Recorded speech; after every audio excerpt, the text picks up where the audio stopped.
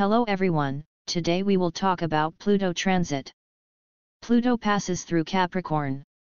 The way Pluto behaves in transit in Capricorn depends on the position of the individual's natal chart and the house rules of Capricorn. This transit may be more prominent in your life when you have another planet in Capricorn, transiting, or natal, heavy or easy aspects towards Saturn.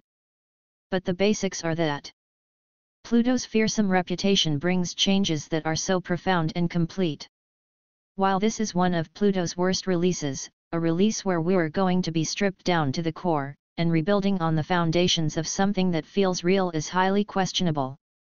On November 27, 2008, Pluto, the cosmic harbinger of elimination and regeneration, officially entered Capricorn, the sign of tradition, public awareness, construction, and governance. Pluto spends 12 to 30 years in a sign due to its elliptical orbit. We will feel his dramatic transformations on a personal level, and the position of the house will either soften his negative movement or intensify it. The very transition into the sign of Capricorn brings significant release of taboos, and the upheavals that often occur build up our cultural mythology in real time. Pluto's entry into Capricorn in the 1760s coincided with the American Revolution and the Industrial Revolution. We are still paying its consequences to this day, and we are witness to the proverb that where Pluto passes, grass no longer grows. That is why today we have huge natural disasters and massive animal extinctions. Our life, which was supposed to be in harmony with nature, was thrown out of balance. Its beginning in 2008 corresponded to the Great Recession. And each of these crises obviously related to Capricorn virtues such as ambition and authority. Over the course of 16 years, when Pluto is retrograde and when it is direct, many things will be brought to light. We will see more and more problems with our privacy, if we have any at all. We will see control at every step, very bad politicians and great corruption. We will see human depravity being celebrated, and the turning of a global economy motivated by greed. All this will be a crucial and irresistible first step towards a truly effective way of creating our common future. Humans are a species that refuses to accept the limitations of life on Earth, preferring to master them and make them work to our personal advantage. This can lead to great progress, but is it wise and sustainable? Could this not give rise to disaffected and competitively unstable societies, each obsessed with rules based on self-interest, and thus faced with conflict and war? The preface is that Pluto is removing, to make room for something completely new. But it is necessary to know how he does it. The very comparison of Pluto with nuclear energy speaks of its destructive power. It is important to remember when considering Pluto that there is no concept of right and wrong or good and bad for it outside of our human perspective. Pluto is as much a devastating earthquake as the wandering blackberry in your garden, fighting the softer plants, in its desire to live and grow. Pluto is also power, and all the things that go with it, sex, coercion, and control. We see Pluto's lower vibration and retrograde in difficult dictators, greedy entrepreneurs, and politicians.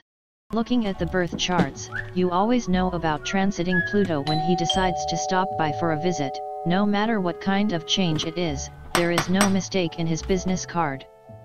With symbolism and mythology behind it that relates to the darker and deeper issues of life, we can say that Pluto is a planet aptly named Pluto. Through your astrological chart, and the position ruled by Capricorn, you will radically change the way you present yourself and your lifestyle. If you engage in self-defeating behavior, you will realize that during the long Pluto transit, you will experience a fall and eventually change that behavior, one way or another. The ultimate endgame of Pluto is to dig up inner treasures and purge what is inauthentic, sometimes through psychic death and rebirth. It is an inside-out change from facing core fears and transforming wounds into greatest strengths. For example, if Capricorn is in your first house, in the house where you get to know yourself, your basic needs and desire to be seen as an individual. The very entry of Pluto will make you take a deeper look in the mirror. To question that mask you show everyone. To Pluto, you can't pretend to be the person you are or want to be. Effects picked up out of habit are exposed to toxic behavior, and it's time to peel off those false layers. Radical changes in style and body, as overlaps, surface features, armor, fat, are removed. Visible transformation that others see and that changes the way others relate to you. Revision of self-image, character and confidence, and on the other hand unlocking and expressing the power of what is unique about you. Looking at the whole picture, change sounds great. The real shame lies in the fact that Pluto has no boundaries, and through Capricorn he will do change at any cost.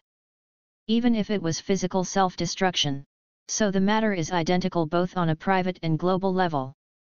As we have already stated, Pluto does not know what is good and what is bad.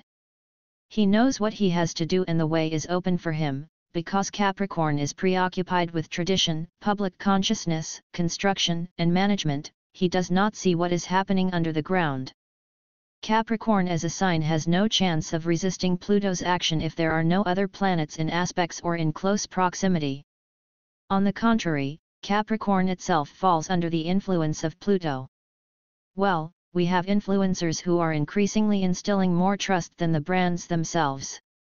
Conspiracy theories that become reality. Our allegiance begins to serve only to promote the agendas of the so-called plutocracy, those already in power. Corruption in high circles. Sexual perversions and extravagances that become a mirror of society. And spying at every step under the pretext of protection. And that right, not recognizing personal responsibility. Very bad. There are patterns that must be broken, which are themes, ideas, habits, and behaviors that are repeated and transmitted from generation to generation through the family community or through social cultures. Breaking these patterns will hurt, and it will hurt a lot. Using the dark side of Pluto can create great success until everything collapses on itself, and the only way to work with Pluto is to learn to let go of your need for control and transcend ego impulses.